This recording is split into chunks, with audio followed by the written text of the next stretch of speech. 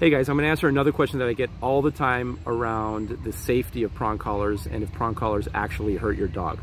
The simple answer is no.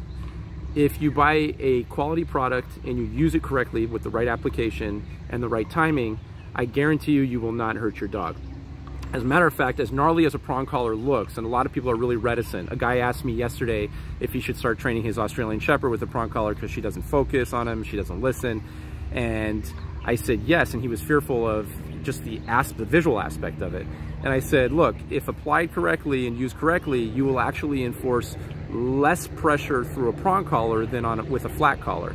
As an example, a flat collar, I see dogs pulling people down the street all the time, and that dog is gasping for air, and all the pressure is within a 2 or 3 inch area along their throat, because that's the nature of the dynamic of a regular collar, that if we pull on it, it's just gonna bunch up right here in one area and actually potentially hurt the dog. A prong collar has a circular pressure movement when you correct a dog, and yes, it does actually send, in my opinion, signals straight to their brain on what you want them to do, both directionally, obedience-wise, focus-wise, and so on, if used correctly.